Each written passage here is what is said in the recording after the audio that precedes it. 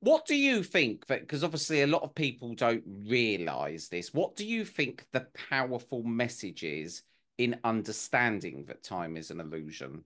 Well, the core here is that you have inner parts of yourself, like your inner child, your inner adolescent, your inner young adult, that still live in their time. And that if those moments in those times are not healed, because now you all share one emotional field, bleed through into you. So I've learned to Mm, go into your past and heal circumstances in your past that now, if it's one, then no big deal. But if you had like rejection after rejection after rejection in your life, and even though you're mostly doing okay in the present, this whole energy of rejection is still sitting in you. And you, through who you are and through your energy field, will project into the world.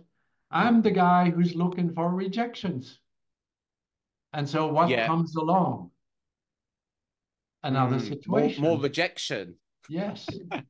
And so if you can heal these circumstances and throughout time, in your past and get you to be free, what I say is for individuals, you need to make peace with your past. Everything that has happened to you, you need to come to a point where if you were the bad party, where you ask for forgiveness, and if the other was the bad party, where you forgive, where you are free. And then your job is to make your past happy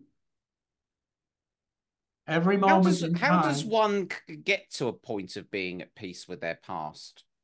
You go through it. Oh, so you start on day one, and you kind of go through your life, and oh yeah, when I was 14, they really mercilessly bullied me and humiliated me in front of everyone, and I was mortified, and I couldn't handle it, and I've been different ever since, kind of thing. Well, you go to that 14-year-old and you change things around. You heal him so that he's not mortified anymore.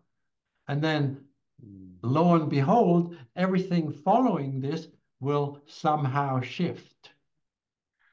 Do you know what?